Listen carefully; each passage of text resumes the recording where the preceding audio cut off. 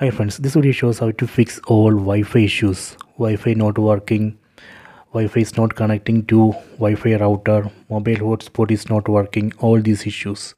Please don't forget to subscribe this channel, please like and share the video.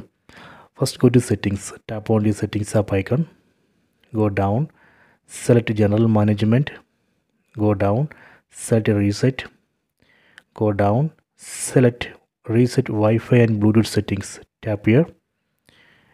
Here you can see reset settings button, tap on that.